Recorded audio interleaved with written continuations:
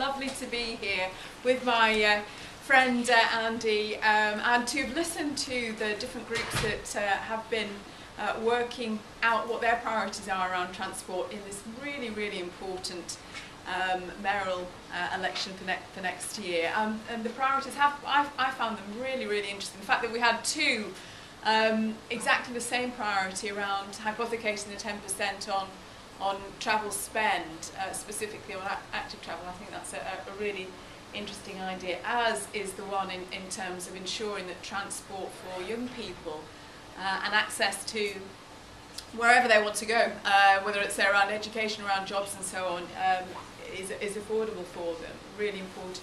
My job here is first of all to say thank you so much to Eve for filling in for me there, and it's done a fantastic job.